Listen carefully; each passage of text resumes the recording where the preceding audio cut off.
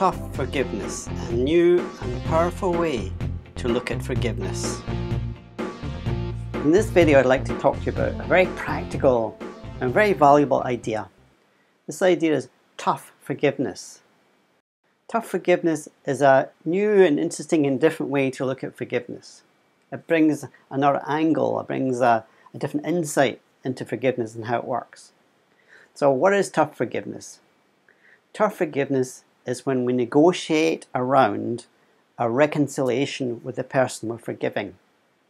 When we decide we're going to negotiate around a reconciliation, that means we have a certain amount of power and influence and control about how that reconciliation happens. It means we have a lot of say in how that reconciliation happens. And this is powerful. And the reason it's powerful is this. Many times when someone resists forgiving or they feel unable to forgive, it's because they've got issues or concerned around their reconciliation. They're maybe worried or frightened, well, if I reconcile with this person, they can just hurt me again, or be in a position to damage me again, and these type of things. So these are kind of understandable reasons for being resistant to forgiving. Well, with tough forgiveness, when we bring that in and we feel like, oh, well, I'm not really sure I want to reconcile with this person, or maybe I am willing to reconcile, but I want to put some conditions on it. That's when tough forgiveness really comes into its own and makes it much easier for us to forgive. It helps to understand tough forgiveness when we realize that we can unpack reconciliation from forgiveness. We can let the reconciliation part be something distinct in its own right. Then when we do that, and if we're defining reconciliation as what we intend to do or the process of creating a long-term relationship with someone, then it gives us a different insight into how forgiveness works. So with tough forgiveness, as I said earlier, we're negotiating around the shape that the reconciliation is going to take. So if reconciliation is about the ongoing relationship, what is actually the other part of forgiveness? What is forgiveness itself then? And the definition I'm using is forgiveness is letting go of wanting to punish. It's simply letting go of any part within us that wants to punish the other person or to punish ourselves. It's any attachment to pain, if you like. Now, of course, there's a lot more to forgiveness than that. However, that's a very practical and useful definition that allows us to get our hands on forgiveness and be able to work with it, rather than keeping it as some kind of abstract thing that's up in the high shelf and we can't really quite reach it. Now, it's important when we're working with forgiveness to do the actual forgiveness practice itself first before looking at the reconciliation. So we need to look at forgiveness first because we need to let go of wanting to punish someone before we can have any clear view about what really needs to happen about the reconciliation and what we really want to do there. If we haven't done any forgiveness work first, it can completely distort our perspective on reconciliation. For example, if we haven't done any work in letting go of wanting to punish someone for some harm we feel that they've caused us, then that's going to distort our perspective on reconciliation. It can work a couple of ways, this distortion. It can be that it distorts our perspective around entanglement. We can be wanting to reconcile with someone even though it's not really in our best interest, out of a feeling of guilt. Well, the forgiveness will help us let go of the guilt, that we won't feel entangled in that relationship. And similarly, we might resist reconciling with someone because we want vengeance. We want to punish them in some way. Even when it's in our own best interest to reconcile with them, we might be resisting it just to punish them. That's why it's really important to do the forgiveness work, to do the letting go wanting to punish before we then look at what to do at a reconciliation.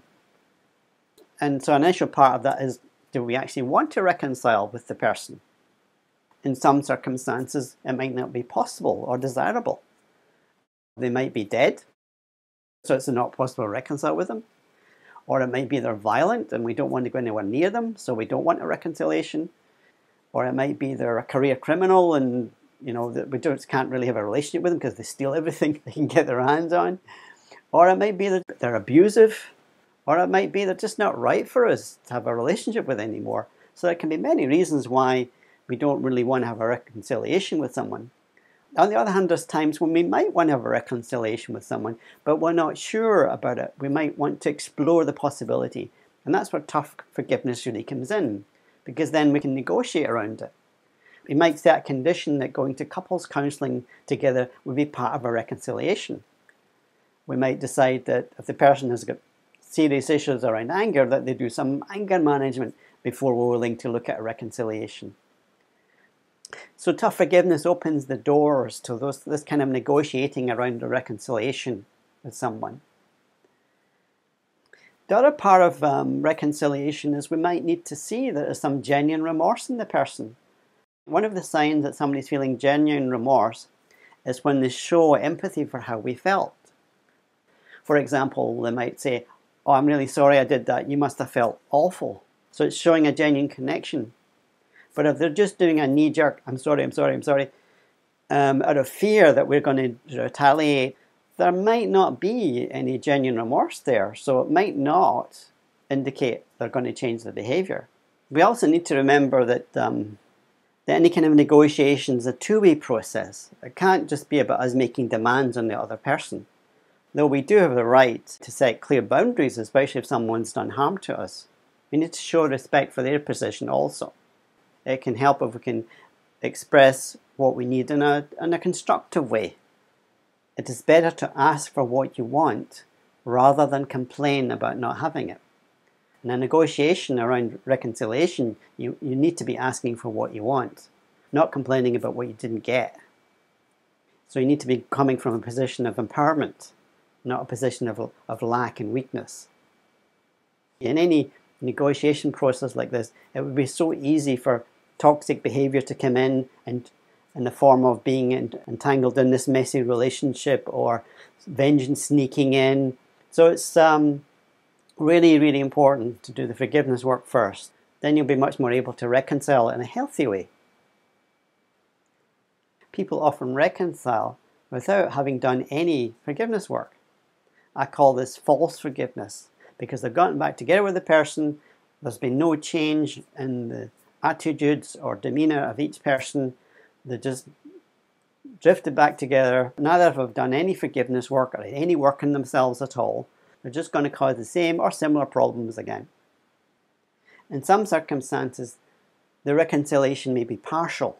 For example, we may be in a committed relationship with someone and then we go our separate ways, either through divorce or separation or whatever, and we become friends again. We don't get back into an intimate relationship again. We just stay somewhat on the friends level, but at least we can create an affable and mutually respectful relationship on that level. Sometimes we might decide that reconciliation is just not possible. There's an interesting example of this from my book, Forgiveness is Power. I'll put a link to the book in the description. Jean tries to avoid her mother as much as she can. She finds her mother's aggressively critical and judgmental attitude towards her hard to bear. Jean comments, "People say to me that I should just tell my mother that I love her and then all will be well. Those who say that do not know my mother. She would just think I am weak and utterly despise me if I said that." Jean is a sensible and well-adjusted person. She probably knows what she's talking about and is showing wisdom in keeping herself out of harm's way. If there is a serious breakdown in an important relationship, then our challenge is to become reconciled with ourselves, about breaking off the relationship or minimizing contact. We may need to keep a distance with the occasional check-in from time to time to see if they've changed in any way. People have the right to stay stuck, and we have the right not to stick with them. Sometimes people with important roles in our lives are not willing to play out their role, at least not in the ways we need or expect. It is better to find other ways of having our needs met than waiting for these people to change. If they're not intending to change, we can be sure they won't. So is the person we're wanting to reconcile with, are they intending to change? Is an important part of whether reconciliation is possible or not. It can really help with reconciliation if you can try this. Are you able to tell someone how you feel without blaming them for how you feel? An important part of tough forgiveness is to realize that the other person is not the only person we need to reconcile with. We also need to be reconciled with ourselves and have a healthy relationship with ourselves. So we don't want to reconcile with someone else in a way that damages our relationship with ourselves. Part of this has to do with, are we actually really ready to forgive and reconcile with that person? Because perhaps we're not. Perhaps we're too bruised or too injured and we just need some time, some space to collect ourselves, and time for healing, time for contemplation. You just need some peace and quiet for a while to bring the different parts of us together again, so we feel able to forgive and reconcile. If you can't forgive someone at any given time, or you don't feel ready to reconcile with someone at any given time, then just forgive yourself then, and reconcile with yourself, and live your life as best you may in the moment.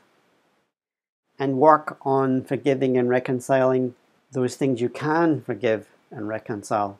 Then maybe later you'll be able to handle the more challenging topics and the more challenging situations.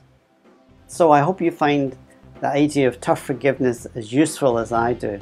I'd love to hear from you, so let me know how you got on with forgiveness. Thank you.